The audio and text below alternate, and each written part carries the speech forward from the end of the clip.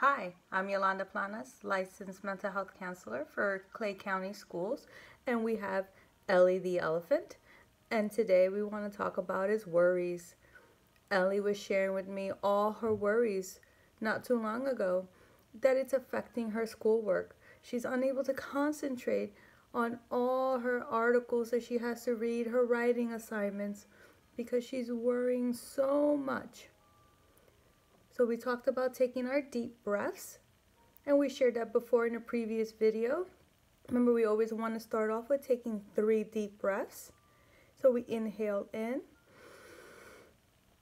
and we exhale. And we want to do that at least 3 times.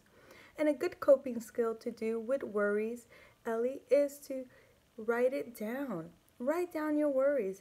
Get it out of your head and onto paper. And then you could either share your worries with a special someone, or you could rip it up and throw it away, or just put it to the side for a moment. So at least you could get it out of here, or out of here for that brief moment.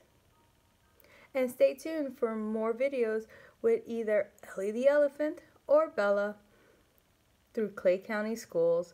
And remember, Clay leads the way. You may be home, but you're not alone. We're in this together. Bye.